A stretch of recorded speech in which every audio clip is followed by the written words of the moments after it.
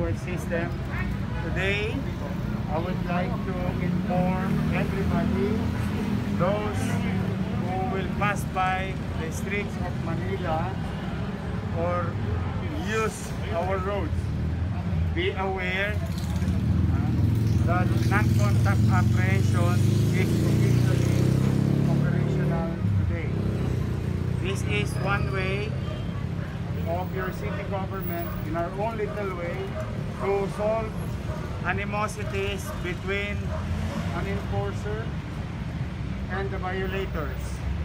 Naturally, we will progress and make it bigger and make it everywhere in the city of Manila. Today, we're going to launch 36 cameras in the city. So, ano po yung non-contact apprehension? Ibig sabihin, 24 oras, 7 days a week, 365 days a year, meron pong traffic enforcer. Kaya lamang technology, camera.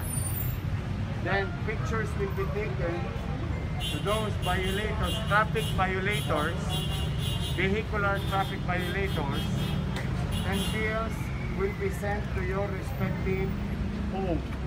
So whether you're from Mindanao, Visayas, Northern Luzon, Southern Luzon, or Metro Manila, anytime that you pass by Manila, isipin nyo lagi, may nakabantay sa inyong pamahalaan. Second, para maiwasan natin yung aksidente through discipline. So, gusto ko lang i-update kayo doon sa nangyaring test. In a given area, about 3 weeks ago, ang isang camera maabot ng 700 mahigit na violators in 24 hours. So you do the math. Kaya nagkaka-traffic, kaya nagkaka-aksidente, dala na rin na kulang ang pusang disiplina. So nilagay namin yung sistema na yan, nag-adapt kami para mawala yung nasasabing korupsyong naganap, korupsyong nagaganap, at korupsyong magaganap.